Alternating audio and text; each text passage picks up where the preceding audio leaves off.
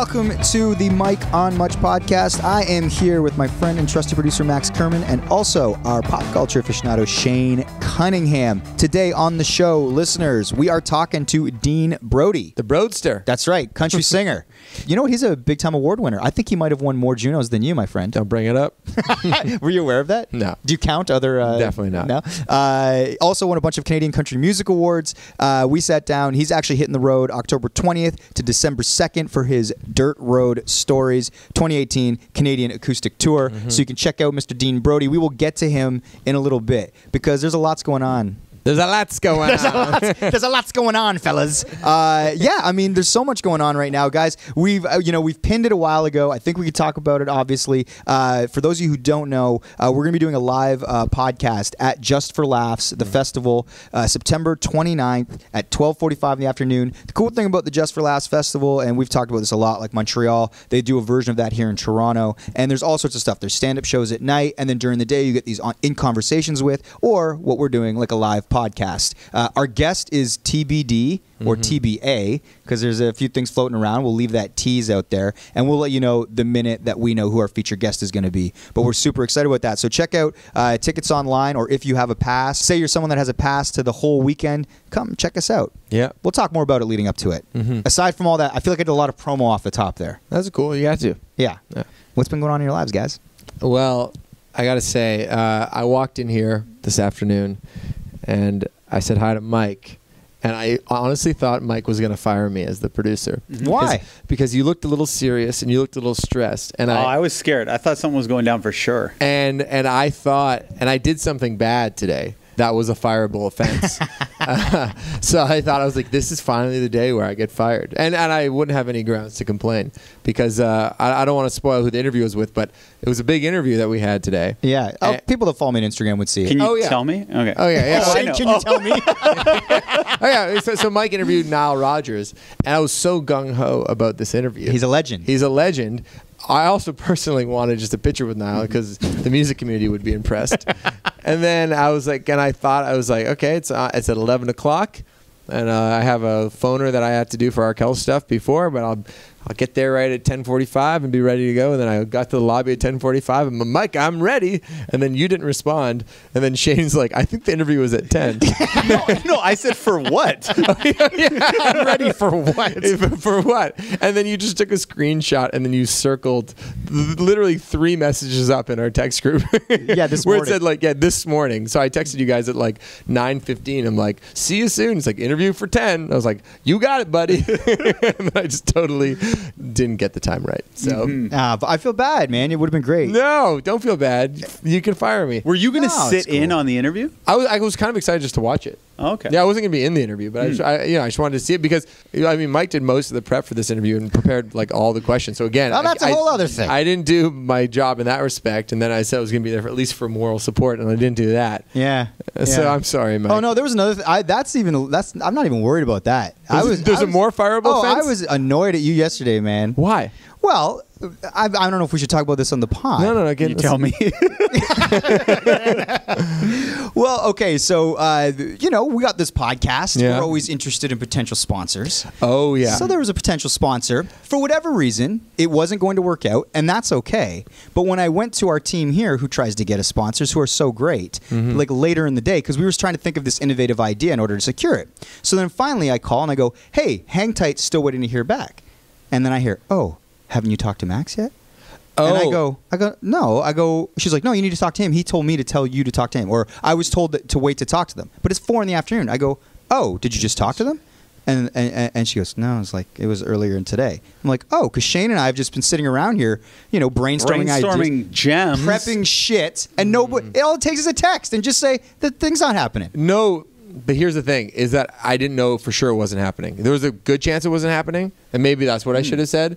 But there was, so this is, I hope we're going to have to cut all this out. Why? I guess we could, I just, people listening. Need to know this. No, people listening. They need to know, what Max. the fuck are they talking about? Yeah, are we being too vague? Yeah, we're like, there's a thing, and then maybe there's a thing. We and I had a had to say that there sponsorship wasn't opportunity. Yeah, there's one domain that would have been a conflict for our listeners that I couldn't do. But I was trying to work through it. Yeah. And that's why I didn't want to deliver a hard, guys, I'm really sorry we can't do it, until I had multiple conversations about who's that?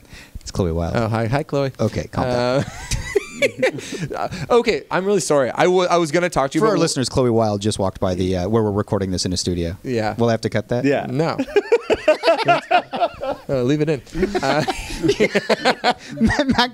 Mid conversation, Mac's like, hello. But she's on the other side of the glass. I can't hear what you said. You did twiddle your They fingers. were. though. I got a better angle though. They were giggling about whatever you did all the way down there. It was a good move. Okay. So anyway, I'm sorry. And she mouthed, "He's hot too." I saw. You're a liar. But I like the way he said it. He's like, you're a liar, but he's hoping it's true. Beat red. I'm all blushing. You now. are. You're flustered right now. Oh, my goodness. Bottom line, you took money out of my pocket. That's not the issue at all. It's For you, it's not. it's the kill it so we're not brainstorming. Okay, that's a fair. That's the only thing. That's a fair complaint, and I did make more work. It's a good question though in terms of process because I didn't want to kill it on the off chance that we could have worked through it. But You know once what I mean? you tell the sponsorship, brand partnership people, they're not going to pursue it anymore. they're So done. there's no chance. Oh no, I didn't think we totally told them. To completely That's go. what she thought. Okay, sorry. Don't apologize. No, I mean Just yeah. be communicative. Yeah. Yeah. Hey, we get lots of sponsorship opportunities. Yeah. Do not worry. Hey, but on that note, we met someone who might have another opportunity last night even. Exciting. Yeah. Who? I don't want to give it too much away, but Have you heard of Wayne Gretzky? I don't know why I threw that name out there. Out of all the names in the world. Wayne I'm Gretzky laughing at the possibly- delivery before I even hear the name. He sells wine. You That's true. That's Yeah. true. He has a lot of other sponsorship deals. know the whistle guy, too. Yeah, Ron Foxcroft. Did he inspire a whistleblower? No, It's about Ron Foxcroft. the guy who literally invented the whistle. There's so many inside references happening in this podcast. I hope people are still hanging all with us. unlistenable. Yeah, all the Dean Brody fans are like, what the fuck is this podcast about? Who are these fucking jokers? What else is going on though? Well, Mike is in the Star Trek team or something now. Beat me up. That happened. That did happen. I wanted to talk about this on the podcast because for our listeners, we've sort of alluded to this in the past. I talked about this actually on the last podcast that I've been lucky enough since this pod started that there's been opportunities where, you know, some show or maybe it's comedian, something like I've done Letterkenny where I've sat on the stage with them and sort of moderated a panel where I asked a bunch of questions. The ladies from the Guys We Fucked podcast, you know, that was a great sort of opportunity. And there's been sort of a bunch as we've gone along, Lights. And JFL, all of these things that I've been doing. And I really do enjoy doing them. So what happened was recently, actually, Webmaster Dan was kind of kicking the tires, and he's like, you know, there might be an opportunity because there's this big thing called Fan Expo here in Toronto. It's like Comic-Con in like San nerd Diego. stuff. Tread lightly, Max. They're called losers. Those are my people, man. So Webmaster Dan was like, you love Star Trek. I'm like, 100%. I'm like, Star Trek Next Generation is 100% my favorite TV show on television. I'm like, I'm a fan of the whole series. He's like, there's an opportunity at Fan Expo, like I said, is like this massive fan con. Everybody dresses up. It's really fun. Where you could moderate the panel with the cast of Star Trek Discovery because they shoot here in Toronto. I'm like, if that could happen, that would honestly be the best. But I'm not like getting my hopes up or whatever. Ended up getting an email from Laura from Space Channel, people at Bell Media. Somehow this all comes together. I'm like, holy shit, this is going to happen. They break it down. They're like the whole cast, 3,000 people in a giant like a ballroom, convention center room. I'm like, wow. And they're like, you prep all your own questions. Like they really just kind of handed me the reins. Wow. It was like, here's the keys. See you on the weekend. You know, like it was like 3 weeks out, but like see you the weekend of Fan Expo. And I'm like, this is amazing. But I was stressed leading up. You knew producer Max had nothing to offer. I didn't even ask because I know you're not going to watch a bunch of the shows. I would never. You just called those people nerds, so I'm not going to bring you into the fold. Were you, do you think, like the best looking person in the room? Oh, for sure? stop it. Just kidding. You're just slamming all of these. These are the Trekkers are my people, I'm man. kidding. Take All it out. nerds aren't ugly. I'm just kidding. Obviously, we're going to have to cut that out. Oh, yeah, now you want me to cut that out? We'll keep it. Did you get to meet Worf? His name's Michael Dorn, the actor who plays Worf, and he was not at this convention. Okay. But William Shatner was there. The cast of Back to the Future was there. Michael J. Fox, Christopher Lloyd, everybody. Leah Thompson. You saw Michael J. Fox? Yeah, I didn't see him because I wasn't. The cool thing is I got these like all access badges, and this kind of like speaks to the Champagne Boys. Like I'm like, yo, I have these all access like industry badges. We can go everywhere and see everybody. I'm hitting people up. I'm like, hey, want to come to Fan Expo? Like, just walk around on Friday, and then I'm doing the panel on Saturday. Nobody ever's like, no, pretty busy. Like Dan Hamilton, who will literally go to the opening of a fucking envelope, wouldn't come to Fan Expo with me. So anyway, I know Simon, Jane, our buddy, is like a big fan of sci-fi stuff, so I bring him. But like Evangeline Lilly from Lost was there signing autographs. Karen Gillan from Doctor Who. I don't know who those. Yeah, this is like when I listen to you guys talk about The Bachelor. But anyway, so they're actually good looking, man. So I was super excited. I show up. I'm like all prepped. I like literally stayed in, the night before, like reading my questions, getting my shit together. And day of, I show up. I see Webmaster Dan, who's doing this in his sort of day job when he's not webmastering for us, and a bunch of the people that work here at Bell Media. And they're like, okay, we're going to bring you back. The cast is arriving one by one, and then we're gonna have you sort of just introduce you so they feel comfortable getting on stage with you. I'm like, okay, cool. So I like go into this like back green room or whatever, and the whole cast is there, and you can tell they're like a tight knit group, and then they'll all be together. And then I'm just kind of sitting there going over my questions, and Webmaster Dan is like sitting next to me.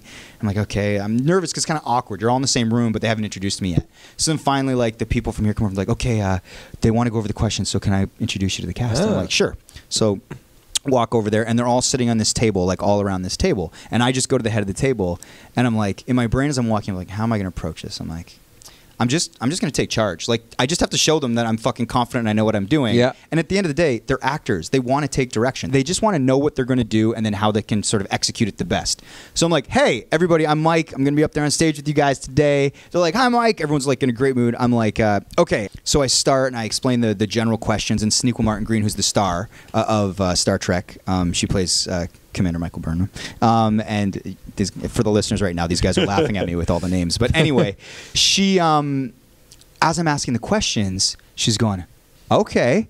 And then the actress that plays Tilly, Mary Weissman, she goes, just so you know, she's like, Sneakwa is really impressed with your questions right now. Like, because I'm like 3 questions in, and Sneakwa like does that thing where she like points, and she goes, I see you there. I see you there. And I'm like, fucking A. I'm like, I'm winning them over. I'm like, all right, this is good. And I can see Webmaster Dan like in the corner, just like Mr. Miyagi giving me like an approving look. His head, he's just smiling ear to ear. He doesn't even know that, but I could see him out of my peripheral. And so anyway, everybody was really cool. Everybody bonded. And then it was time to like go through the bowels of the convention center. And they like, you do the long walk, which I'm sure you've done in as a band that's played arenas. Like, you do the walk to the stage. Did you hear like chants? No, Star Trek. So we walk to the stage, and we're all back there, and they're like, okay, we're going to play the trailer, and then you're going to go out, and then you're going to introduce the cast member. And I'm like, okay. We're kind of like behind this curtain. I peeked out the curtain, and I was like, this room is fucking packed. Like, it's slammed. It's like an arena show. So, like, I close the curtain slowly, and then I go and I sit back down, like, at backstage, just out beside the stage, and I turn to the one actor, and I go, so you're shooting in Toronto. How you like living here? Like, just like the stupidest small talk. But then I don't know if he was kind of nervous, because it was like he immediately was like, oh, it's great. He's like, oh, that stops, and it's like, okay, trailer's coming to an end. I go out there, and it's like the lights are blasting. It's crazy. I get up on the stage, and we get into it. I introduce the whole Did you walk cast. up with them? Or No, by myself. And then you said, give it up for the cast. I'm Mike. Give it up for the cast. No, I said, hi, everybody. My name is Mike Veerman. I host a podcast called the Mike and Much Podcast with my friends Max Kerman and Shane Cunningham. You did not. Max, I didn't mention you guys know. I'm so gold. I was like, thanks, Mike. Shane's just like, no, you liar.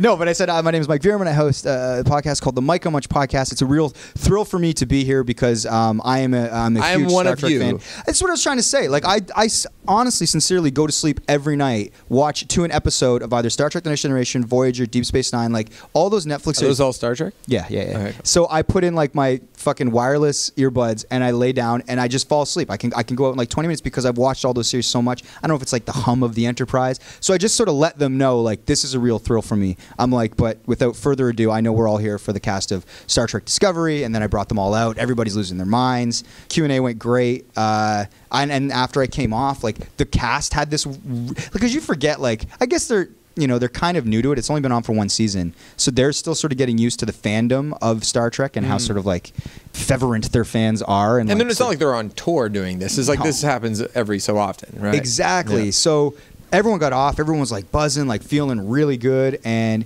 it just ended up being like the best time ever. That's so cool. Chloe Wilde just walked by again. Did she? Yeah. I don't want to make a thing about it again. But yeah. Did you make eye contact with her? No. She had her sunglasses on this time.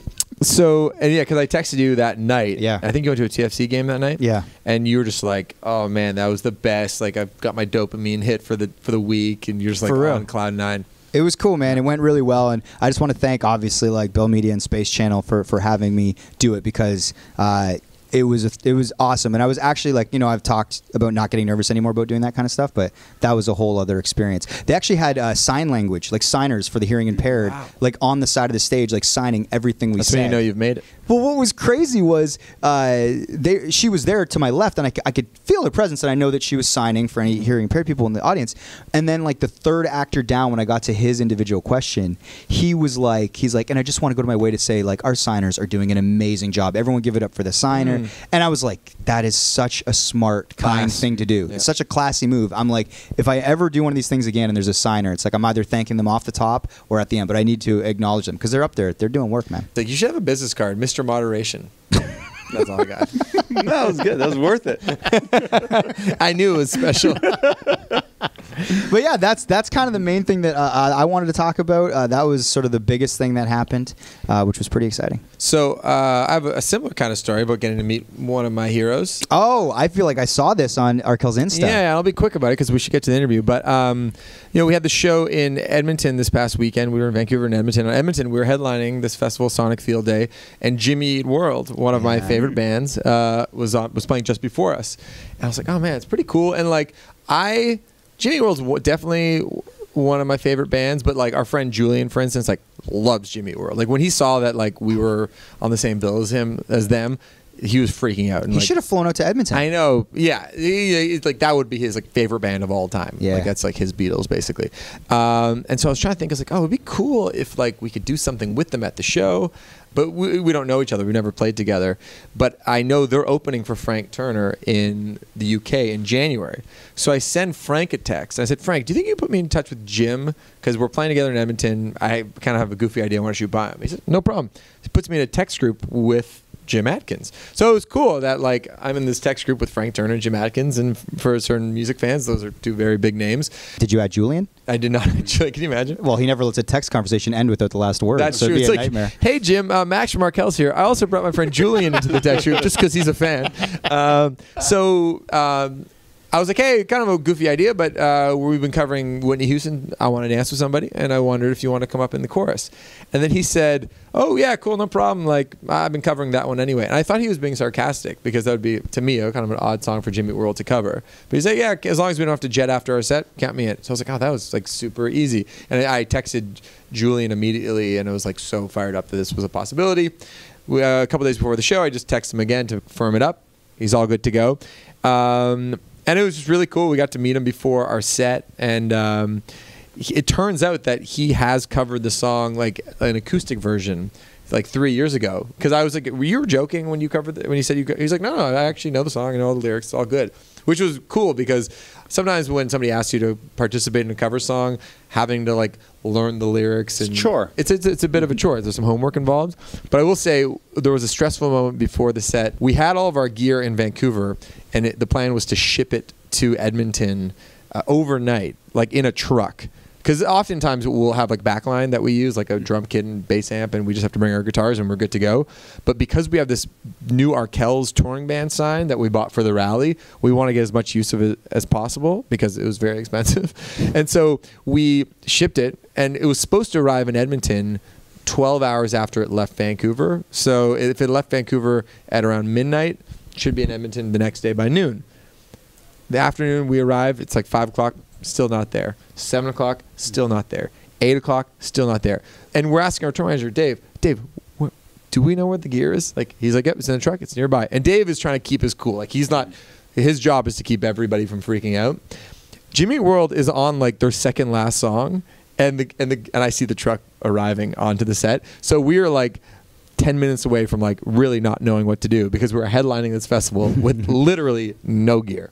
Could you borrow Jimmy Eat World's gear? Yeah, we would have been able to source some gear from the other bands, but it would have been pretty demoralizing if we like booked this big gig. It was our biggest Edmonton gig. There's like 6,000 people there, and we weren't playing with our own stuff. And there's a couple songs that we need the sample pad to And play you have an to. auto tuner on your voice. Yeah, yeah, exactly. I don't sing live at all. But it all worked out. The gear arrived. The set went great. Jim came up for the encore, sang Whitney Houston like a bird. And actually the next day, Jimmy Eat World posted on their Instagram a cover of the Whitney Houston album saying pre-show tunes. So clearly, they've been inspired. Nice. You're welcome. So it was cool. I mean, you texting with him now? Yeah, actually, yeah, because we talked about he watched the whole set side stage, and then we talked after the gig, and he mentioned an artist that he was listening to, and I was like, oh, what's the name of that one? I texted him the next day, and actually the following day, Frank texted in the group, so how did it go? And then I sent a photo, and Jim was like, it went awesome. So it was cool. That's awesome. As a fanboy, it's pretty awesome to be able to be in a text group with those two guys. You guys want to hear a story about me meeting one of my idols? Yeah. Well, you're going to have to wait till the next pod. That's a good tease. I like it. Because I know where you're going with this. Yeah. And I like got drunk and told Mike. That's true. I wasn't supposed to. We like to keep things fresh. And if you are listening, stay tuned for the dessert, because this is the first ever call-in episode. Yeah, Q&A with the Mike on Much podcast. Full disclosure, we actually recorded it first, so yeah, we already know what happened. Get ready to laugh. Today on the show, guys, we have Dean Brody. Like I said, very good-looking guy. He's kind of like young Hugh Jackman. Yeah, of course. We'll post a photo. All those country guys are good looking. Yeah. This was a good one. Actually, intern Erica was there to help. She was actually on the ones and twos, dialing in the audio on this one. And Dean was just a really nice guy. Like, he's just like a farm boy. Like, he's just that's like the sensibility of all those country guys. They're just like the most like charming, charismatic, like laid back guys. That's my invitation. That's how you would be if you were a country artist. Pleasure to meet you. Have we knocked back? Let's go to the interview. Okay. Yeah, no, he was a great guy, and he is going to be on tour. Like I said, October 20th to December 2nd. If you want to check it out, Dirt Road Stories 2018 Canadian Acoustic Tour. Check that out, guys. If you are tuning in for the first time and you're maybe a Dean Brody fan and you've never listened to us, we have over 100 episodes, interviews with musicians, actors, directors, an astronaut. I know I say this every week, but please check us out everywhere you get your podcasts, including Spotify, which is exciting for us. Also, like I said off the top, we're going to be at Just for Laughs in Montreal, September 29th. It's a Saturday, 12:45 in the afternoon. We're going to have a guest. Not in Montreal. Oh, did I say Montreal? Right? Yeah. Don't go to Montreal. Yeah, don't. Come to Toronto. It's going to be here in Toronto. Guys, do you want to get Dean Brody? Let's get to it. Let's do it.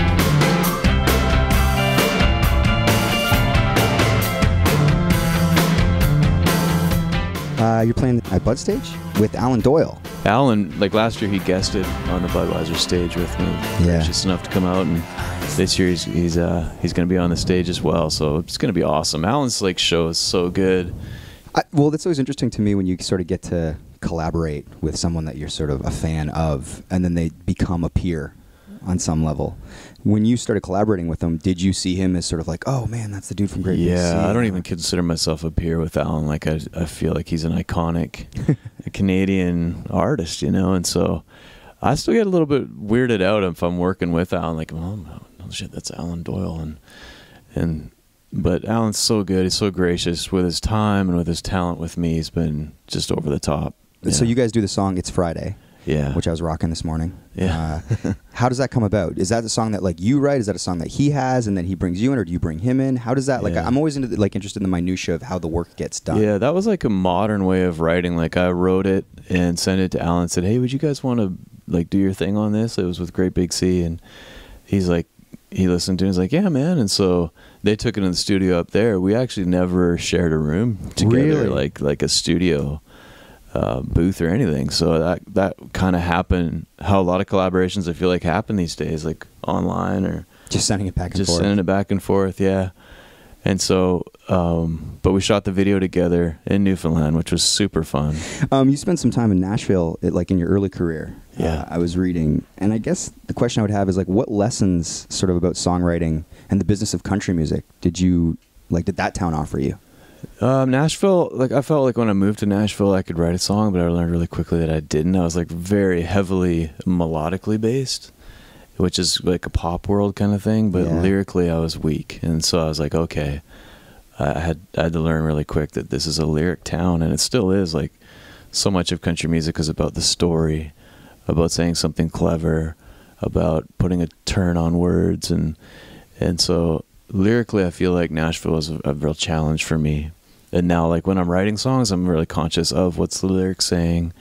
I tend to pay attention a lot to melodies, not so much to lyrics, but I think this is generally speaking, I think a lot of country folks who listen to country music listen for the lyric, and so I'm always mindful of that. When you go down there, and like you said, you know, you're like, I felt like I was a very good songwriter, and I went down and I realized I had some sort of things to learn or work out. Are you the sort of person that, I guess, do you take that hard, where you're like, oh man, maybe it's not what I thought it was going to be? Or do you quickly sort of regroup and go, well, how can I get better? How can I learn? Yeah, I think you're kind of in a corner at that point, and you're like, okay, I made the move. I've got to figure this out.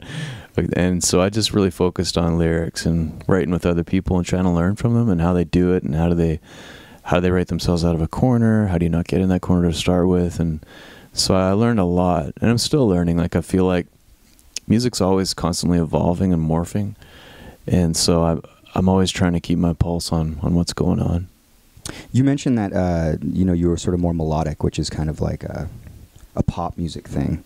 Growing up, did you lean more pop, or were you always sort of a country fan? I lean more rock. Like, when we've had our first band, we had an actual garage band on the weekends. We'd get together and we'd play like Metallica and Guns N' Roses, Jeff Healey band stuff. I think was as country as we got, and so I just found that, like, my voice didn't lend itself to like heavy metal or really rocky stuff. Sure. And then the lyric with country music, I was like, oh, I grew up on a farm. I know what it's like to live in the country, and so it was really natural for me to make that jump. But I'd say Dwight Yoakam is the guy. Of all people, Dwight Yoakam was the one that brought me into the country genre, because I was like, here's this guy. It's kind of on the fringes of country music, and I've always thought that people that are kind of out there or a little outside the box are cool. And so I was like, okay, country can be cool, and just started my journey there. Wow. So there was a conscious decision then. So like you said, you grew up on a farm. You related to, I guess, the sort of overall content of country music. Yeah. But you made it like a cognizant decision to sort of switch over to the genre. And I think there's a lot of artists at that time that were coming out that were kind of, at the time they were cutting edge. It was changing. Country music, the landscape was really changing. There was like Tim McGraw, Clay Walker, Mark Chestnut, Clint Black. There was this new infusion of country that I really loved. Like, it wasn't just like, oh, I'm going to do this now. It's like I was starting to, like, I don't know, like, I don't know, I'd probably get in trouble saying this, but like the super old country, I'm not really, I don't know. It's not for me as much as it is for other people. And, you know, there's some purists that probably think that's awful, but yeah, I just, for whatever reason, didn't really connect with super old country. Yeah. But other than maybe some George Jones, Johnny Cash, but yeah, it was the new guard that came in, I guess, with those new guys that made me go, okay, I love this. I'm going to do this. This new wave of modern country, I guess, is what brought you in. Which is funny, because now it's traditional. Like, that's traditional stuff. When you just mention like Clint Black or Tim McGraw, it's kind of like that's the old school stuff. But it's interesting how it's always changing. Of course. And the new stuff ruffles some feathers, and the old stuff, some people argue that it's not contemporary enough. But I think in country music right now, it's really exciting because you get away with really old, like styled kind of stuff like Chris Stapleton, but then you've got stuff like Sam Hunt that's progressively pushing the boundaries in the pop direction of country music. The guys that you were in the band with, the garage band, the guys that were doing Metallica with you, did they come along with you on this country journey? They didn't, no. I mean, they listen to country music, but no, one's in the Army, and the other one's our drummer. He's a construction guy. He teaches construction out west, actually. So they're out of music completely. They're out of music, yeah. They just do it for fun. Well, that's always an interesting sort of divide for me, is like people, like, music is fun, that's why you start doing it, and then there's sort of a conscious decision to try and make it a career. And it's such an unconventional career, and it's hard to make a good living at it, I think, especially in this country. Were you always someone that was like, I want my life to be in music, I want to make a living doing it? Or was there sort of a moment where you go, oh, this is kind of viable, maybe I can do this? Yeah, I think I always never thought that I could be a performer. I thought maybe I could write, and I loved writing, but I'm a quieter person. Like, I'm not like a super extrovert. And so I moved to Nashville thinking I'd be a songwriter. And through encouragement from friends and just from getting confidence myself, just evolved into an artist, like someone that performed on stage as well. But definitely didn't think that this is what I'd be doing.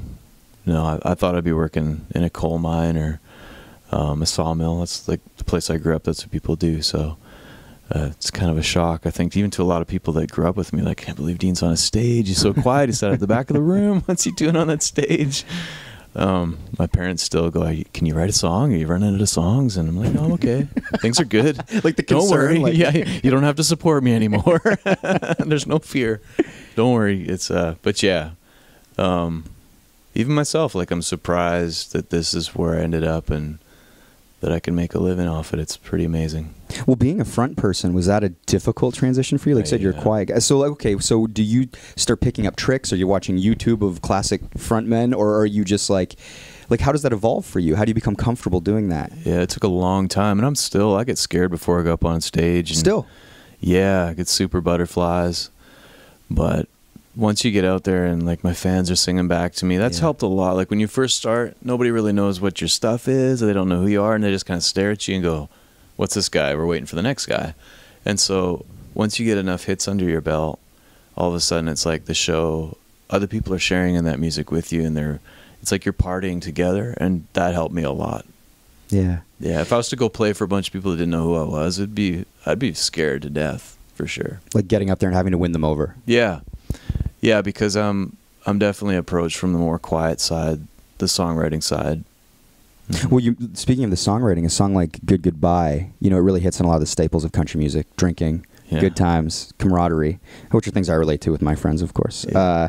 And I'm curious, like, how do you know when, I guess, a lyric or theme makes the cut? Does it have to make you laugh? Like I guess this gets back to that time in Nashville where you started learning turn of phrase or why something sticks. Yeah. But how, like I said, how do you know when it's like, oh, that's the one? I think I have to feel good. It makes me feel good. Like, whether it's the music, it's just an overall feeling. Like, you turn it up and it's like, yeah. And then you can imagine other people feeling good listening to it or feeling something. It's one of my friends a long time ago, had nothing to do with music.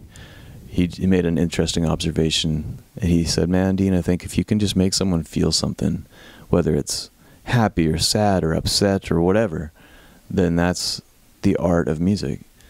And if you can somehow draw an emotion, happiness, it's just that's the key to music. And so that's what I base a lot of my decisions on. What do you think resonates more with people, lyrics or melody? As you said, like, you were more of a melody guy, and then now you've had to really think about what you're saying in the music. But just as a music fan, do you think that the melody's more important or the lyrics? Man, I think it's 50-50. I feel like nowadays my fans are like, love a great strong melody. I think a melody is more important than ever in country music right now, because I don't know, like, I feel like our attention spans are so short, and the way we receive media through our phones or TV or whatever, it's just coming at you at all directions so fast, changing all the time. And so the melody's got to be super easy, not complex. I think of Tom Petty when I think of, like, super easy melodies, but those are so hard to come by. Like, the great stuff is simple. Yeah, it's simple, but if it was easy, everyone would do it. Exactly, yeah, which is it's really weird to think, but yeah, I think it's like 50% melody and 50% lyric. There's still people that are just all about, what is the song saying? What's it actually saying? I'm always interested when people sort of start out in their career and how they sort of envision their path. And I never know, like, you meet different types of musicians. Like, some musicians are stone cold careerists. They're sort of like, I want to have this and this and this, and these are my goals. And then others that are like, hey, I just like fucking around and making music, and what happens, happens. Yeah. You've been at this a long time, and now you're playing some of the biggest shows, I think, of your career. Did you see it unfolding the way that it's unfolding? No, I think I'd never thought that I'd be playing on the Bud stage or being any kind of headlining act at all. Just because I'm so quiet, like, I'm very much an introvert. And so it's kind of weird that I go up on stage. And there's other artists, like, in the history of country music that are that way, like Alan Jackson. It's kind of a contradiction. Like, he's so quiet and hardly says a word, but then he's up in front of thousands of people, in front of arenas full of people listening to his music. And so it's something I didn't really envision, no. When you're writing, are you writing from a personal place, or do you tend to tell stories of other people?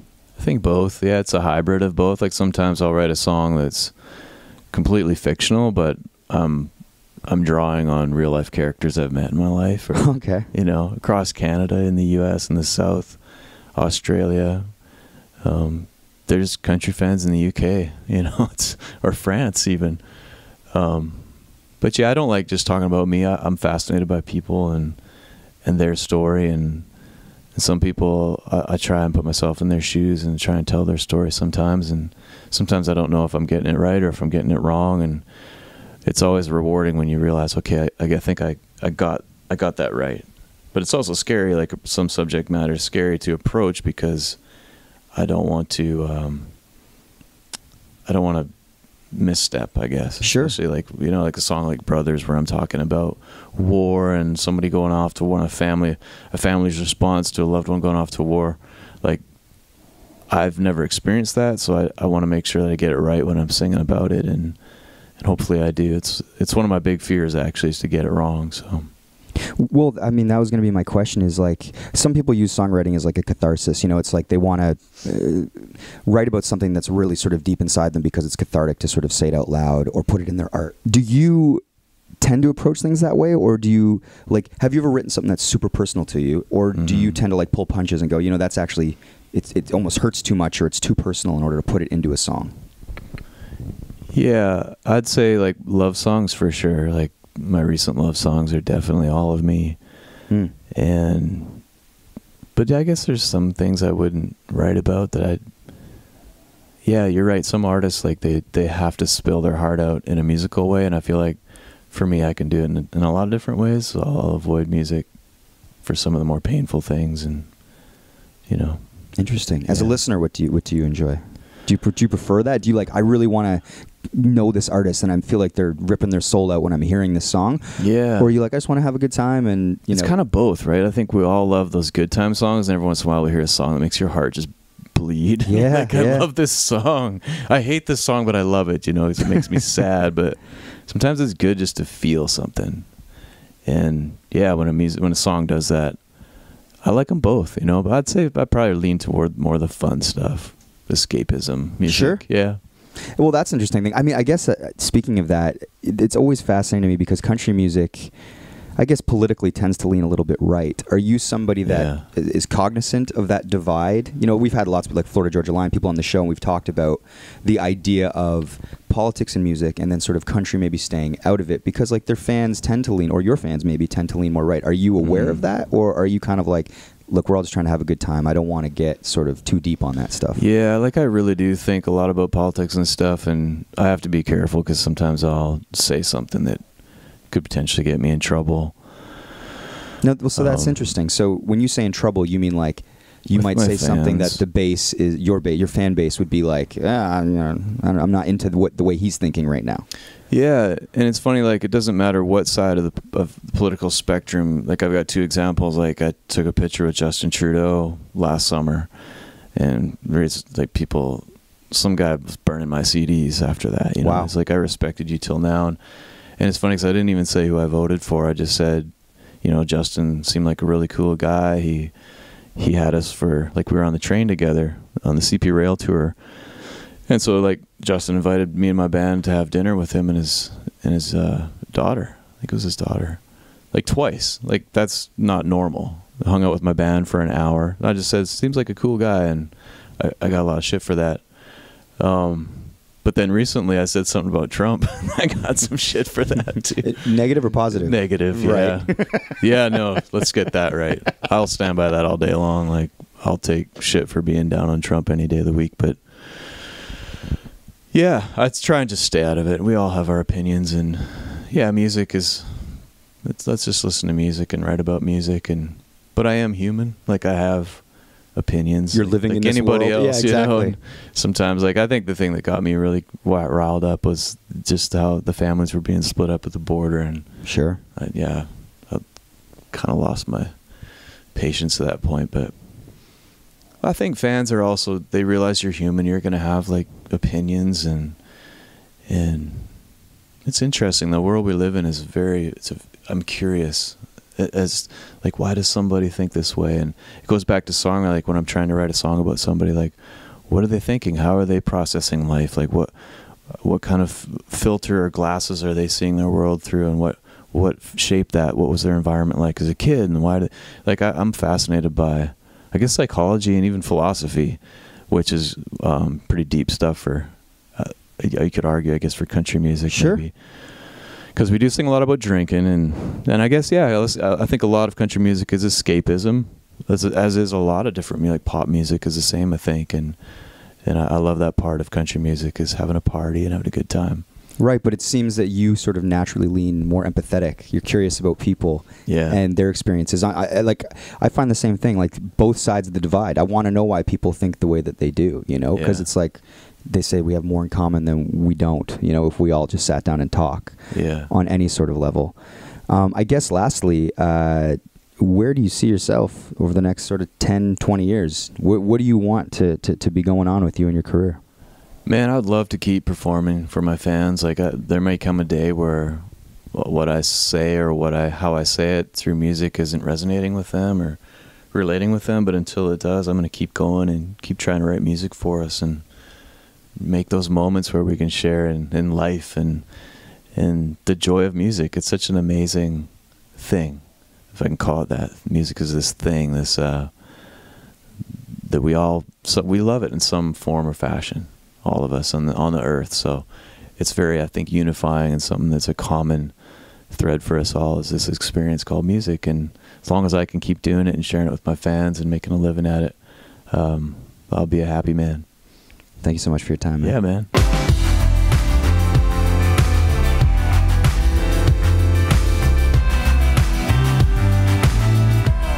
Welcome to the dessert. This is a dessert unlike any other, from what I understand. Shane, I believe this is, our first ever call-in show? Maybe you should just let the listeners know what we're doing. We're doing a call-in show, Mike. It's our first ever. Do you know what the questions are beforehand? No. Okay, so none of us know what these questions are. No, and one girl, it's like this is like part of her birthday party, bachelorette thing or something. Whoa. But I'm just going to call the first one. We've got quite a few. Let's see how many we can get through. Also, for our listeners, I had no idea this was happening until it emerged on my Instagram story this morning. So, okay, cool. That's what we're doing. Okay, this guy's name is Ryan. Ryan is our And if they first don't caller. answer, just fuck them. I like that we're calling them. It's not really a call-in show. It's the podcast calls you. Okay. Hello? Hello, Ryan. This is Shane from Mike on Much. What is your question? My question actually was kind of for all of you. I know the thing was kind of geared to Max, but I really enjoy a lot of the pop culture interviews on the pod. But one of my favorite interviews was with Kyle Dubas, because I'm a huge hockey fan. So I was just wondering if there's anything in the works for other sport personalities interviews in the future. Oh, Ryan. This is Mike, by the way. How's it going? Good. How are you? Pretty good. Thanks for having me on, by the way. Thanks for calling in. But to answer your question about Kyle Dubas, one, Kyle's awesome, and now he's like a really big deal. Yeah, we got him before he was famous. That's right. Yeah. Now, do you think we can get him again, Max? He's your boy. You know, I do text Kyle Dubas actually pretty regularly, and he's always sharing good management parables with me. Like he sends me screenshots of books that he's reading and like things that he underlines. The guy reads a lot. But maybe we can get him back on now that he's a bigwig. Yeah. As for other sort of people of that ilk, we are actually currently trying to get a really big fish that we probably can't talk about right now. Yeah, but if it were up to us, this whole show would probably be a sports show. So yeah, I think it's a good question. Yes, we would like to do more stuff in the sports world. And as for who we're trying to get, just imagine what maybe if you're a longtime listener, my favorite team is, and maybe who would be calling the shots on that team. Yes. Right on. All right. Are you happy with that? Sweet. Yeah, no, that's awesome. And again, thanks for taking my call, and love the pod. Oh, thanks for calling, Ryan. Thanks, man. Cheers. You know what, Shane, you can keep calling. You know what, Kornheiser, one of my idols, he does, because on his radio show back in like the 90s that he had it, when people would call in, he has no time for pleasantries. So if anybody asks him how he's doing, he just hangs up the phone on them. That's hilarious. Howard Stern was like that, too. It's so Canadian, though. It'd be so un-Canadian for us to do that. I know. But I think for time's sake, we might just have to get to it. How many do we used to have? Quite a few. There's like a list of numbers taking up the whole page. Hello? Hi, Curtis. This is Shane from Mike on Much. What is your question? Hey, how's it going? Good. Oh, hi. My question is for Max, actually, because I know you probably got a lot from Max already, but Yeah. like I know you guys, Arkells said that maybe gonna do some university shows, and our frosh performer at Brock this year didn't cut it. This guy Nav, he lip synced the whole concert. It was awful. I'm wondering if there's any opportunity for them to come down here and St. Catharines play a show. Okay, no, we're working on it. Thank you, buddy. We're gonna try to get to your school. I just mentioned Brock today. We had a good time at Isaac's a few years ago, and we promise we won't lip sync any of the show if we come. Oh, that's perfect. Then you'll automatically go to the Nav was, so that's great. All right, see you. Thanks a lot, buddy. All right, thanks. Yeah. You satisfied with that, or you think he's bullshitting you? All right. Sometimes I have follow-up questions. Okay, this one is Meg Murphy, and this is like tied into her birthday and her bachelorette or something. That's exciting. I know she's a huge fan. This is Nova Scotia. Oh, long distance call. Hello? Hi, is this Meg Murphy? Yes, it's me. Hello, Shane. Hi, and I'm here with Max and Mike also. Oh my gosh, this is surreal, guys. I'm truly honored. I heard your birthday's coming up. It is. The big day's tomorrow. Oh, hey, happy birthday, Meg Murphy. Thank you. Thank you. How old? I'll be 28. Oh, nice. Just a kid. Just a kid, yeah. What is your question? We play this game. I'm from Halifax, and I'm not sure if you guys are familiar with it. It's called Sociables. No. It's it's a drinking game. I wondered if we could go around the circle, and each of you could give the others a compliment. Wow. So I was wondering if we could start with Mike. Am I supposed to give all three of you a compliment, or are they complimenting me? You're going to start by complimenting Shane and Max, and then they'll do the same to you. Oh, okay. Well, do we add you into this? Oh, I would love. All right, I'll add you in as well. Okay. Okay, love it. Shane, you are very hardworking and innovative, and you're always trying to come up with new ways to make the pod interesting, such as a call-in show randomly for the dessert. Blushing. Max, you are also very hardworking and generous. Same as Shane. Well, you both work hard.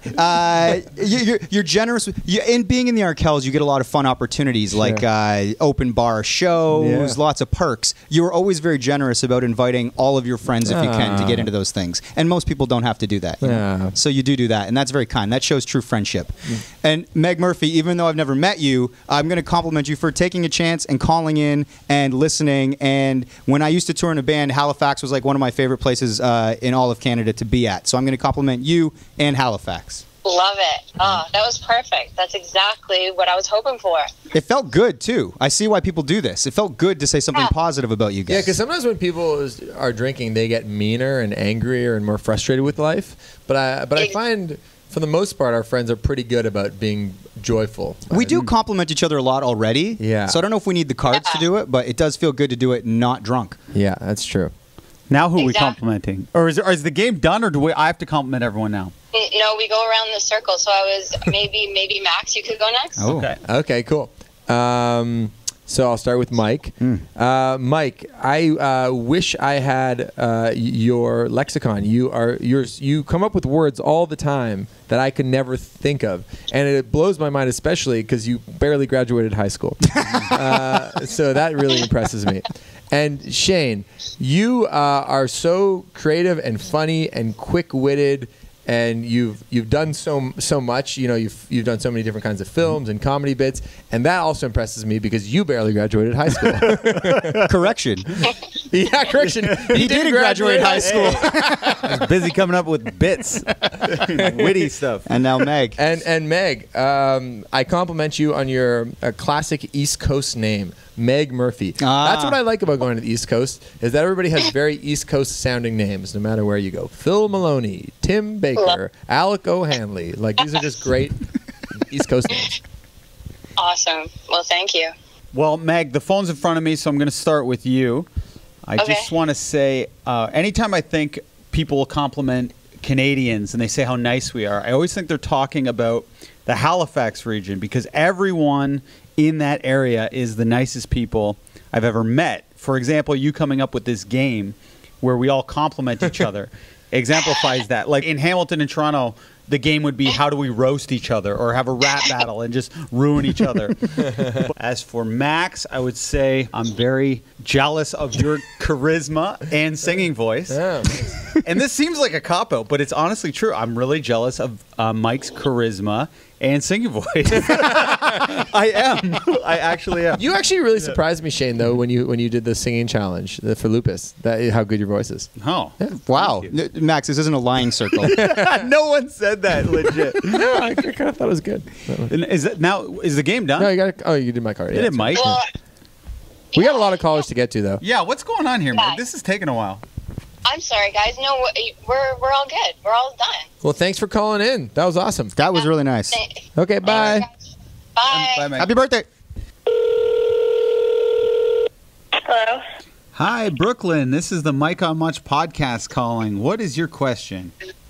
My question, it was for you guys actually. Oh. This is probably one of. Sorry, this is probably one that you've gotten before. But I was wondering if you guys would have any advice or tips for a shy and nervous person who wants to pursue a career in the interviewing and journalism industry. Wow. You guys have been doing it for a long time, obviously. Max, myself, and Shane are all sitting in a semicircle, and I guess we'll all just hit you with like a little piece of advice. Yeah. So the advice that I would give you if you're shy about sort of jumping into a career where you have to really interact with people and sort of do more journalistic work is just do it. Like literally, this is going to sound so silly, but like start by interviewing like your family members, someone you feel comfortable with, and then interview like basically the key to any of these stuff is just doing it a bunch of times until you start to feel comfortable, and maybe do it with your friends at first. And it might seem totally dumb to like ask one of your friends 20 questions, but just do it and tape it and then listen back to yourself and then be like, oh, that was uncomfortable, I can do this better. And yeah, just keep doing it until you feel repetition. comfortable. That's good. Reps. Yeah, I'd That's say actually really good advice. I'd say also you got to be resilient in that most of the entertainment business, whether you're a musician or working in film or television, is you get told no all the time. No, that's a bad idea. No, you can't interview that person. No, sorry, we don't have room for you. No, no, no, no, no. So you just have to get really good at remembering that everybody's told no all the time and to not get discouraged and just to just hold on to the little wins and build momentum from there because if you get discouraged easily, it'll be hard to keep going. So just remember that you got to keep pushing. Hey Brooklyn, are you calling from Saskatchewan? I am, yeah. I recognize your area code. Okay, well That's impressive. Yeah, Wow. thanks so much for calling in. We'll talk to you soon. thanks Good a lot luck. for talking to me. Bye. Thank you. Bye. Thanks. And we got Abby coming up, boys. 902. Is that another Halifax number? Is this like a hidden talent, Max? He knows all the area codes. Oh, no, I recognize him. Hello? Hello, Abby. This is the Mike on Much podcast calling. What is your... Oh, wow, that was a quick hang up. Maybe lead with something like, this is Howard Stern's show. Okay, that was weird. I think No, that was just a phone I think mistake. she just dropped the call. Yeah. I don't, You do? Oh, Shane, well. see, this is the difference between you and I. You think that you got hung up on. She clearly didn't hang up on you. I just think, obviously, the call just dropped. Happens all the time. I thought... You're like, fuck that. They hung up on They you. hung up. Can you believe that, Abby? Hello. Hello, Reggie. This is the Mike on Much podcast. What is your question? Oh, oh no. You know what? I really like you guys because you kind of show a different side of what I think of as the media world. And Mike always asks very inquisitive questions, and I guess my question would be, what's kind of like the motivation behind such thought-provoking questions and things like that? That's a good question. So I would say this. So Max preps a lot of the questions. Like both of us basically go over questions and do different prep stuff. And from the start, because Max has been on the other side, he's been an interviewee so much with Arkells that basically we sort of like broke down the stuff that we would want to hear if we were, if I'm watching an interview with Paul McCartney or Noel Gallagher, that I'd watch and I'd go, man, why don't you go there? Or why don't you ask that? Like go a bit off the beaten path and don't ask the exact same things that literally everybody else is going to ask in media. Like you said, we try to sort of do something a little bit different, zig when everyone else zags. And I think that, like, yeah, the impetus of that was Max sort of getting, I don't know if bored, but just thinking there might be a better way to ask the people that are being interviewed questions. And that's kind of, I think, where we're coming from. Would you say that's true, Max? Yeah, totally. And I think, because we love the medium that is podcasting, we listen to some great interviewers and we go, oh, wouldn't it be fun to have that job? It's like anybody from Terry Gross of Fresh Air or Bill Simmons or Zach Lowe if you're a basketball fan. There's some really smart interviewers out there. And like any other kind of passion, you have your heroes and then you want to do it yourself. No, okay, that makes a lot of sense. Because I listen to Zach Lowe a little bit and Simmons, and they both kind of like, preamble a little bit, kind of like Mike does, and then they'll be like, oh, and here's this really thought-provoking question. And it's really interesting to see how you guys can apply it to, your world when they do basketball and sports in general. So awesome. Well, thank you, man. Well, thanks for listening. Really appreciate it. And Max, love the Arkells. You guys are great. Oh, thanks. And Shane's here too, Reggie. Digital what? What is it? I was just saying, Shaney boy's here. You're leaving him hanging. I love the digital appetizers. They're great. All right, Reg. Thank you. Thanks, guys. Have a good one. Bye. One's a comedian over here. Okay. That was good. We got a 713 area code here. What's that? Max, can you call it? 713. I don't even Is that think it's American? Canadian. I think it's American. Wow. Wow, that'd be nuts. American fans. Of course we have American fans. Of course we do, yeah. Hi, you've reached Nathan. Oh. I can't come to the phone right now. Bad a So time. please leave your name and number. Well, fuck him. Okay. Nathan Aguda is. Evening, this is Zach. Hey, Zach, this is the Mike on Much podcast. What is your question? What's my question? My question is, over the last 3 years doing the pod, how has your guys' lives and careers changed? Good question. That is a good question. All right, Thank you. Zach. Are you talking about like in relation to like how's the pod changed our lives, or how's our life just changed in 3 years over? You know what I'm saying? Yeah. Okay, I guess it's the Either second. way, but, love the pod, so definitely feel free to use the first one. Sure. Okay, I'll take it first. Zach, what's up? This is Mike. Hey, Mike. Hey, I would say that what's changed is we started it out like sort of like on a lark so the three of us could hang out and mess around. And then after a certain point and a certain amount of interviews, people started asking me to like moderate and do like live interviews or like panels with like whether it's musicians or actors. And so that is something that I never even thought about doing when we started doing this. And then it just sort of became like an opportunity that was created that I didn't even really know existed or was an opportunity. And now I really love doing those things. So that's something I never foresaw when we started. And shit, like now I do that quite often. I'm the new face of moderation. that's what people say. I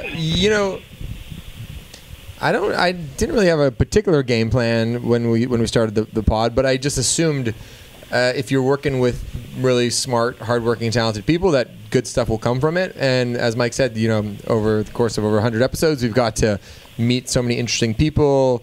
And, we hosted a live show and we, have got to hang out at Coachella together. And it's just been a really fun way to like document our lives. And I don't keep a journal, but I am looking forward to one day listening back to all these episodes and going, oh yeah, we did this thing, we did that thing. And it's become a part of who I am. And a lot of times when I'm doing Arkells press, they ask about the podcast. Like it comes up in basically every interview. Like this weekend in Vancouver and Edmonton, people were asking about the podcast. Wow. Yep. And for me, I'm not sure if you listened to the podcast from the beginning, but you may remember if you have, I was single, and I. So I was kind of to cut that out. I was kind of broke, and I didn't have a lot going on creatively at the time, like as a side project. And then the pod came and it kind of breathed new life into me. And then before I knew, all my bad stories became positives because all the bad stuff that was happening to me actually had a silver lining because I could retell that story and make kind of it was actually a positive for the podcast anytime something a little strange would happen to me. And then before I knew it, I met my wife. And before I knew it, I had a baby, and then I got a home, and I got back on track in every way. So yeah, the pod, I'm not sure if it changed my life, but definitely the last 3 years my life has changed. That's awesome. Nice. I think Shane's almost tearing up now. This is No. Oh, no. Okay. I'm not. okay. I'm thanks just looking at the phone numbers who are calling us. All right. Thanks for calling, buddy. Thank you. Bye. All right. I kind of like this Q&A thing. I wasn't sure where it would go. Yeah. It's not as funny as I thought it could No, be. they don't all have to be funny. No, but I do think people do like a good Q&A, generally speaking. Call-in shows are fun, man. Call-in shows are fun. Okay. We could next week. We need to have a subject next time. We Will could do Kawhi it- stay in Toronto? Call in. Let us hear your I thoughts. was going to go listeners. with just advice I like that. because we all have different types. I think we're all good at giving advice. Sure. But in different ways, you know? Mhm. So it'd be interesting for the three of us to put our heads together if people have any... I'm good at giving advice. Like, Hello. Hello, this is Mike on Much. What is your question?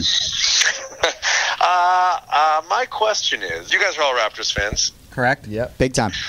When is it okay for me or us as Raptors fans to actually be 100% excited about Kawhi Leonard being on this team? Ooh. When he has his first... No trepidation. When he has his I'm- first, 30-point, 11 rebound, 7 assist game. And it's got to be within the first, few games.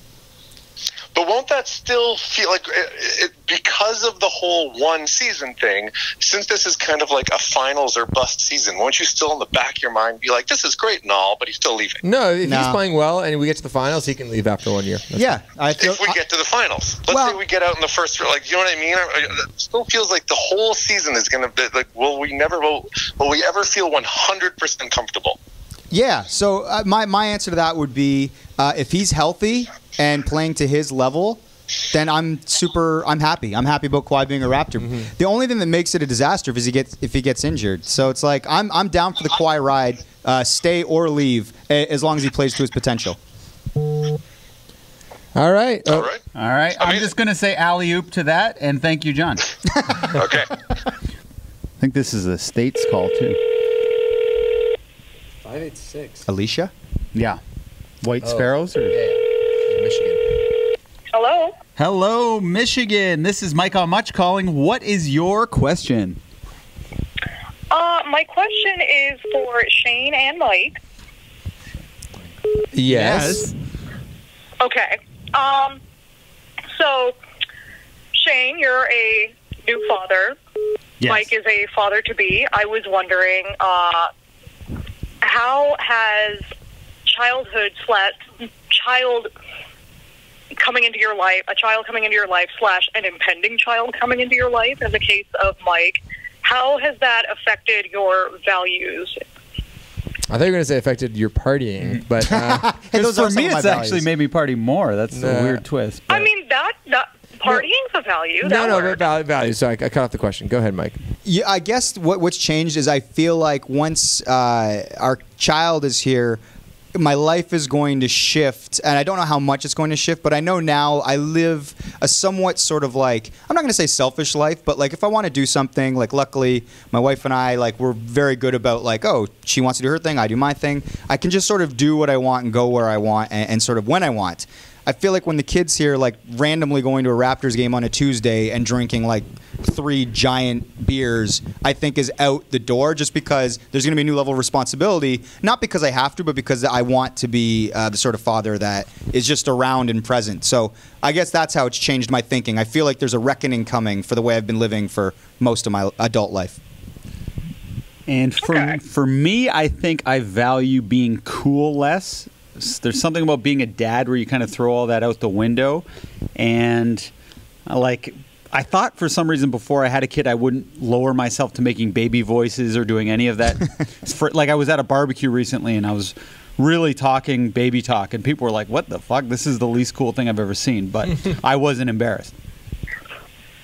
Cool. All right. Well, thank you for I calling saw in, on, Alicia. Alex's Instagram, you're really into carrying the baby. Oh, in yeah. the strap-in thing. That's just for Not likes. strap-on, Let's be honest. strap-in. Come on. Yeah, that was just a good photo. I'm like, make a story of this. But thank you for following that account. Oh, of course. Plug the account while we're here. Yeah, what's the account, Alicia? At this family tree. Yeah. There you go. All right. Thank you. Thank you.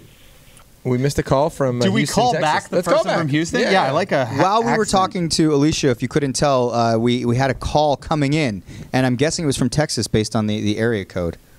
Okay. Also, if you missed it, at This Family Tree is the world's foremost maternity blog. There's only like 3 more. We don't have to. Hello?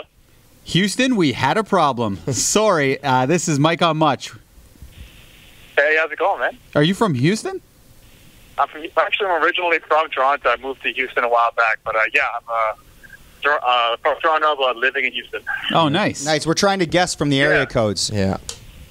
What is your question? Okay, so thank you guys so much for calling me back. I'm a huge fan of you guys. I've been listening to y'all for so long. You guys, that podcast. Love you guys. Oh, thanks, man. So, thank y'all. Absolutely. So my question is, I'm a big podcast fan. Listen to a bunch. What are each of your top 2 podcasts to listen to? Your top 2 go-to podcasts? And also, was the Mike on Much podcast, was it modeled after a specific podcast that you guys have heard in the past? Since it has a really good mix of the interview, it's got some good banter, and it's got a lot of it's got a good variety of stuff, and also some humor. So I'm wondering, was it modeled after a podcast that you guys have listened to in the past as well? Sure. Yeah, I'll start. Okay, to answer the first question, I mean, I listen to so many, and there's so many different good podcasts out there. But I'd say if I had to choose, my top 2 would be the Slate Political Gab Fest, which is a weekly show about U.S. politics. So if you're interested in that, that would be the one I recommend. And I also love Bill Simmons. I know he speaks to my sensibilities in a lot of ways, and I typically love his guests and how much he talks about basketball. But probably my third favorite podcast is The Gist from Mike Pesca, which is also a Slate magazine podcast. And the format of that show, we ripped off directly to model after our show. So it's usually his show. The Gist is a daily show. It's as an. You said this the other day, and I don't remember that at all because we didn't even have a dessert originally. Who does the dessert on this pod? No. So all I mean is that there's an interview in the middle, and there's an open and a close. Right. So I mean, like it is different. I'm not saying it, but like what gave me the form. Right. Yeah. It was the impetus. Yeah, the impetus. Yeah. But go ahead, Shane, Mike. What do you guys think? For me, I'm going to say. Not necessarily because I'm crazy about the interviewer, but WTF is definitely a podcast I go to for the guests. And another one I'm really into the interviewer and the guest is the Armchair Expert with Dak Shepard. I really think it's one of the best podcasts out there right now. And over to you, Mikey. I love the Low Post. Like, there's certain podcasts that pop up, and so like I'm a huge NBA basketball fan, and I really like Zach Lowe, who's a former guest on this pod. And so anytime he pops up, I just like I like listening to him talk about basketball with whoever his guest is. I get very excited about that. And then I find like I'm kind of guest dependent. So like I used to listen to a lot of Mark Maron, but now it's like unless he has like a crazy good guest that I'm super interested in, I won't just listen to sort of any Maron. I find myself listening to The Daily by the New York Times every day because it's a really sort of consumable. It's like 25 minutes, and they basically catch you up on sort of world news from the New York Times perspective, of course. But those are kind of the 2 that I tend to listen to on the regular. And then, of course, Simmons and, Woj. I'm like, honestly, my consumption is mostly NBA basketball when I'm listening to pods. Yeah. All right. Well, thanks for calling in. Hey, thank you guys so much. You guys do great work. Really appreciate the call, guys. Thanks for listening, man. We really appreciate it. This is so cool, actually, because we put them out there, and on a certain level, I kind of assume it's only our friends listening. So to know that there's a dude in Houston tuning in, yeah, man, that's so cool. I know the Gist leans pretty left, and so does the New York Times Daily. Yeah, he's down in Texas. He's from Toronto. He's from Toronto, even though he did say y'all. he picked up the accent pretty quick down there. Hello, this is the Mike on Much podcast. What is your question? Hi, how's it going? I was just wondering, question for Max. As a songwriter myself, I'm just wondering, what's your songwriting process? Ooh, good question. I'm always taking notes on my phone, so I just have a note on my phone where basically anytime there's a subject matter or a theme that pops in my head that I think could be interesting to write about, I write it down. And I hang out with people that are much smarter than me, so oftentimes, like, somebody in my group of friends will say something that's clever or interesting or frame something in a way that I haven't thought of, and then I just steal that idea directly from them.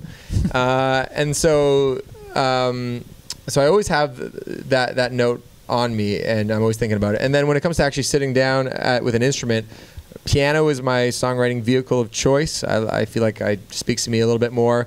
And oftentimes I'll sit at a piano and start chording and singing along. And then if something strikes me, then I'll kind of go to my notepad and see if there's any lyrics that kind of match up with it. So that's typically the way I work. And lately I haven't done much songwriting because we've been so busy with the album promo. But otherwise, I try to be kind of on thinking about songwriting all the time otherwise. So I don't necessarily like set aside a couple weeks to write a bunch of songs.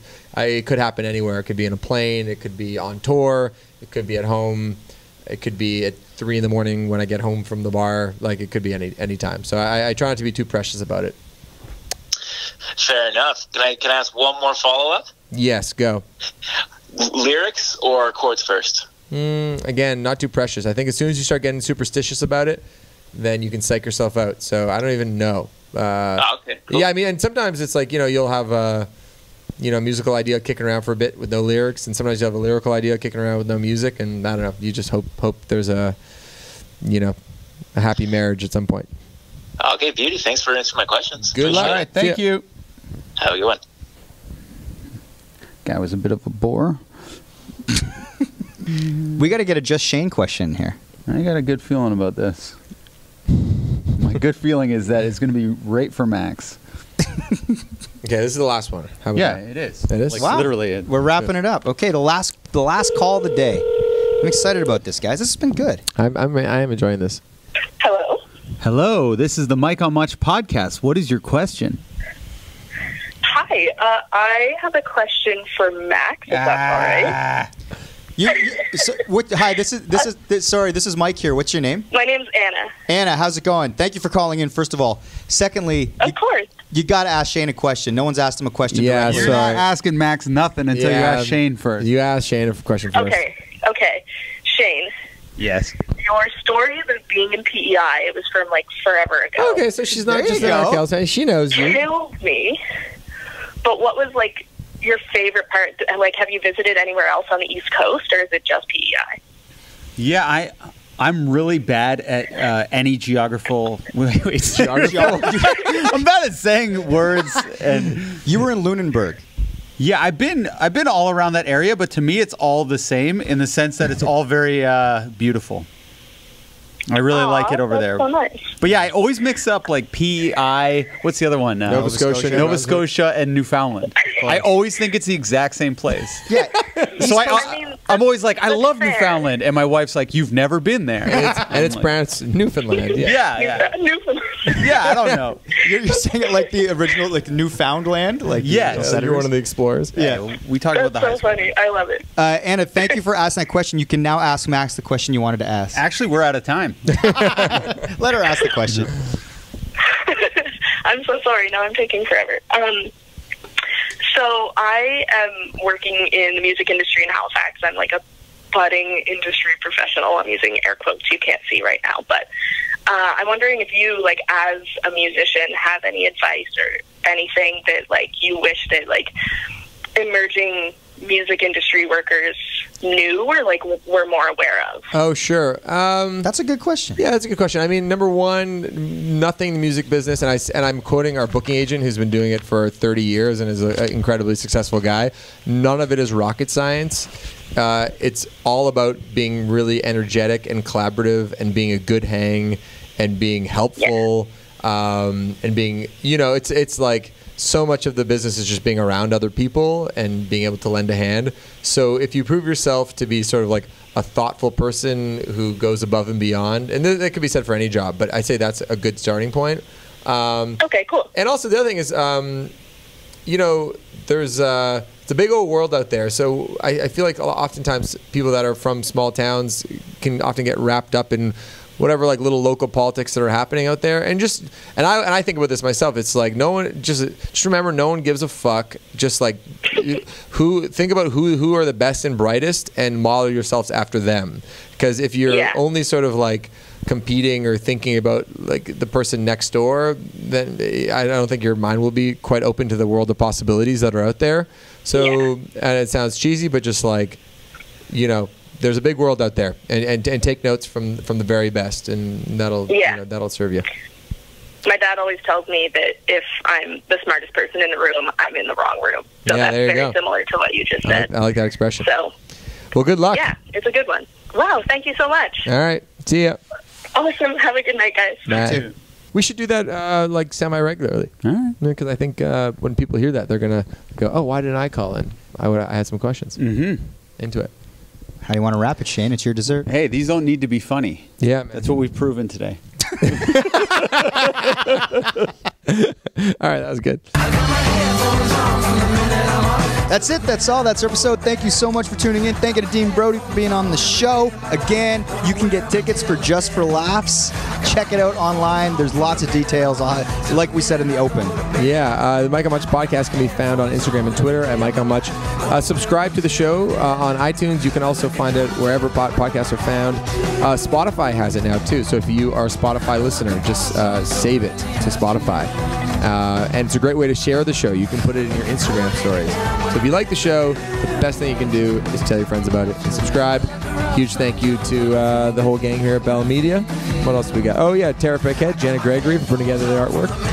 The Mike and Much podcast is produced by Max Kerman. See you next week if we don't die on the weekend.